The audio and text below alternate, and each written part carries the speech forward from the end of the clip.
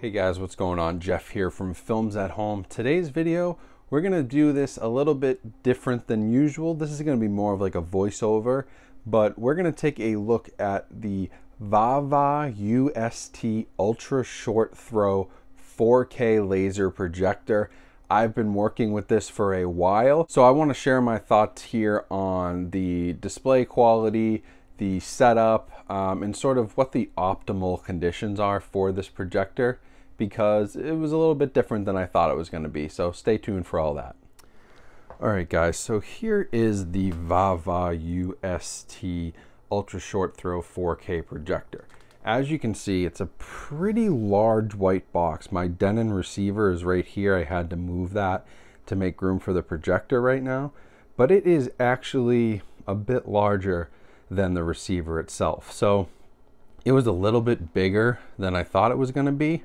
It's not quite as compact, but it does fit nicely right on a like a TV console, which is what I have here. So the projector itself is actually right here. It's just this laser portion. That's what's shooting the image. And you can see how close I have it to my screen. I'm getting a large image. This is a 92-inch screen, and I'm almost completely filled on that screen. And we're about, 18 inches away. The projector itself is probably only, 8 inches away, and then another 10 inches to the actual laser. So it's pretty interesting. It's new technology, these ultra short throw projectors, and the fact that they can give you a large image like this and the projector sits in front rather than my BenQ back here, which sits in the back of the home theater, is really interesting because, even in a small room like mine, you have the potential to go to a much larger screen and not have to have the room, because the ultra short throw can throw a larger screen at a short distance. So on the front of the projector here is actually where the speakers are. They're behind this sort of fabric opening, and then there's some vents on the side. I'll let you listen for a second, but it's not too loud when it's running. Almost impossible to hear that, right? And then as we go around, it does have Harman Kardon audio. It's DTS HD supported. It has Dolby audio, and it has 3 HDMI ports in the back. Now, it's pretty simple and a clean design, right? We just got a power button there, and there's your projector. The rest of it's all white and gray. It would look really good in a modern home theater. So now to give you an idea of the display, this is a little bit tough because my camera's not great at picking this up, but as I get closer, you'll see the detail. I mean, it's really well detailed. This is Joker. This is the 4K Blu-ray, and colors are great, very vibrant yellows and reds here. And as we zoom in on Joker's face, you can see it's very, very well detailed. You can't really make out any edges. You can make out all the different hairs. No real pixelation. It's a very nice 4K image overall. I'm, very pleased with the way that this outputs 4K. It also worked with my receiver very easily. Simply just plugged it in, hooked up the receiver to it just like I do with a regular projector, and I had no issues with audio. The audio outside of the projector itself is actually pretty good.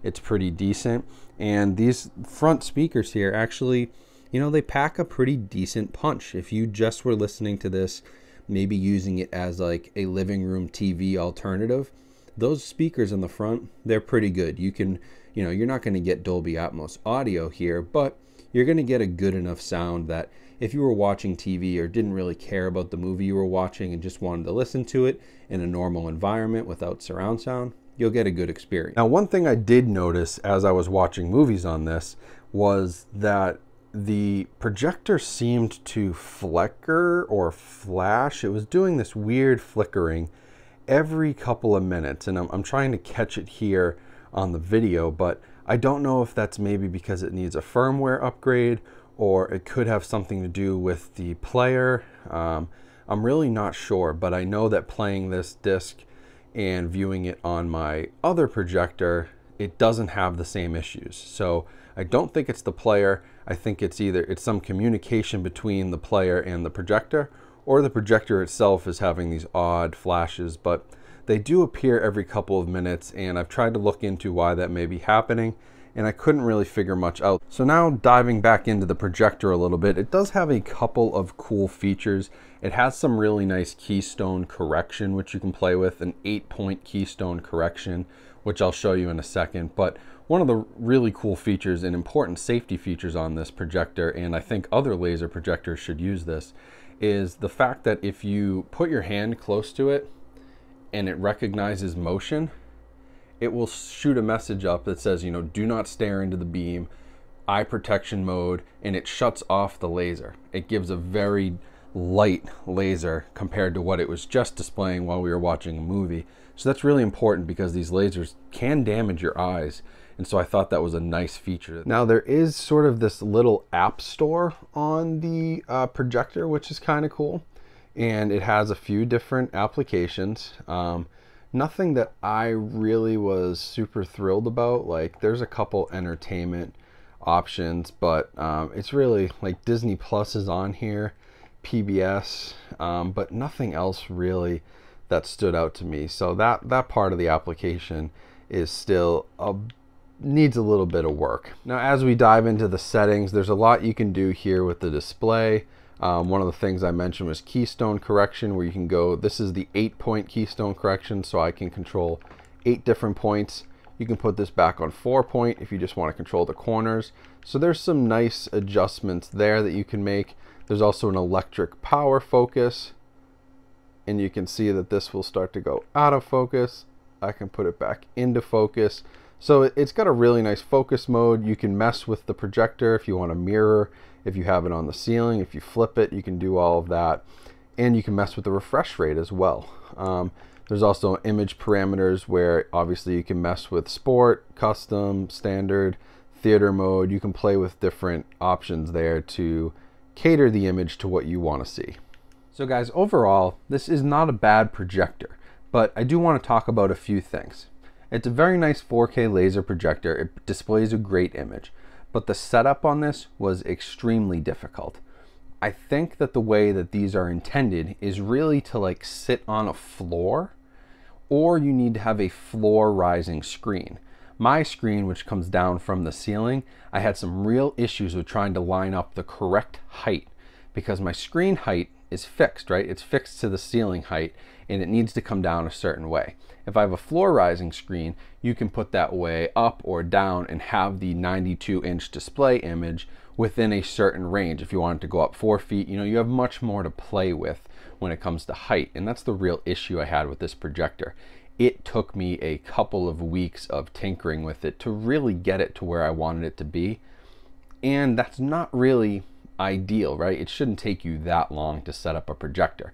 My BenQ 4K projector, which is in the back of the room, which I use for most reviews, that took me maybe half an hour to get it set up and fully working. So there's something to be said there about the sort of, it's new technology, which is always a little bit challenging and always a little bit confusing. And you kind of, I would highly suggest going with a floor rising screen. If you have a ceiling drop down screen or a fixed screen, really your only option here, because this projector doesn't have any lens shift or anything like that, is to move the projector itself. Whether you have to like build a stand for it, put it on the floor, mess with the keystone, it can be really tricky if you don't have the right platform to sit that on. So I'd be very careful with a fixed screen or a ceiling drop down screen. A floor rising screen is probably your best bet. You're also really going to want an ambient, like light blocking screen. That was one of the things that Vava told me was really important. And I do have one. My screen does block the ambient light and is an ALR screen, but they said that was extremely important to get the best picture quality with this type of projector. So that's another thing to note. Now, when it comes to build quality and design, this thing is really nice. I like the white color. It looks really cool on a TV console or as part of your home theater. It's a very clean, modern looking piece of technology. But the issues I have with it are the way that you adjust the heights. There's 2 height adjustments on the side, and they're just these little plastic knobs that you have to spin and spin and spin to get the level, to get the projector to level and to get each foot up to the right height that you want it at. There's only 2 feet on it, so they're only in the front, but those plastic knobs are very difficult to tighten and loosen and open up the projector, raise the height. And so that part of it was a little disappointing. I'd like to see that design be built a little bit better. There's got to be a better way to do that, but it was really difficult to manage just by trying to use your finger. Sometimes it just wouldn't move. I almost had to grab it with my nail and pull it, and that was, you know, not ideal. It's really tough to do. So overall, the projector itself gives a great image. For the right environment, this would be a very nice projector. It's a little bit pricey. It's definitely a little pricier than some other 4K projectors that you could get that, you know, would display from the rear of your room or from the ceiling, but you are paying for the convenience of the ultra short throw. Now, do I see this as a real like living room TV replacement? Not really at this point, because of the price and because it's difficult to use. I kind of know what I'm doing with projectors, and this took me a very long time to set up and get correct. So if somebody who can go into Best Buy and buy an OLED TV and have a great experience wanted to get into a projector and have that same easy experience, just put the TV on the wall, plug it in, you're ready to go. It's going to be more difficult with a projector like this, so I wouldn't recommend it unless you really know what you're doing and you have some patience and you have some flexibility with the layout of your room. So an overall score, what would I give this projector? I mean, I'd give it like a 3.5 out of 5. I think in the perfect environment, it could be a solid 4, 4.5. There's some build quality stuff that I didn't love when it came to those height adjustments. The picture is very good, but also on par with most of the other 4K projectors that I've checked out. And it was very difficult to set up and use at times.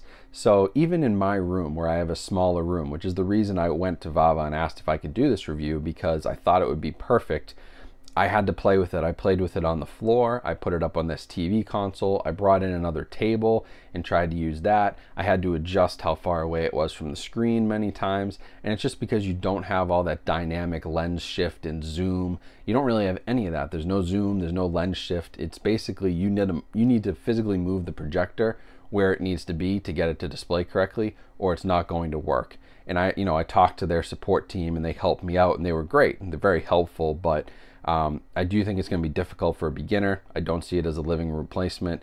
If you have a floor rising screen and you have flexibility in your room to move this thing around, I think you can have a really good experience. But even for somebody like me with a smaller room, I had a difficult time because of my ceiling screen, the drop down screen, and because I just couldn't get it, you know, with a smaller room. You have limited options on what I can put in here for stands and tables, and I kind of sit everything on the TV console you saw, and so I did my best to make that work, and eventually it did, but I had to pull the console out from the wall a little bit further, make some adjustments to the room, and so it wasn't quite as ideal as I thought it would be. I am going to test it again because I am getting a floor rising screen, so we will see if that does make a big difference. I think it may make some bit of a difference, but overall it's still sort of a difficult projector to place in your room and set up, in my opinion. And so for that, I would probably stick with a rear projection, you know, like my BenQ for the time being. It's easier to use, it's easier to set up. The lens shift and all of that is much more intuitive. And so I still don't think the ultra short throw projectors are out and ready to beat these rear projectors yet. So thanks for watching, guys. That's what I have for today's video. This is sort of my first dive into this ultra short throw world. Like I said, I'm getting a floor rising screen, so we're going to try this again and I'll make an update video. I don't want to say this is a bad projector by any means. Picture quality is great. It just comes down to more of your setup and how difficult this thing can be to dial in. That's what kind of turned me off to it. So I will leave a link down in the description to the Amazon listing. If you do want to buy this and you're interested in it, please use my link. That helps support my channel. I'd really appreciate it. Other than that, remember to follow me on Instagram. Make sure you're subscribed and like this video, and I'll talk to you guys soon. Have a great rest of your day, and thank you for watching.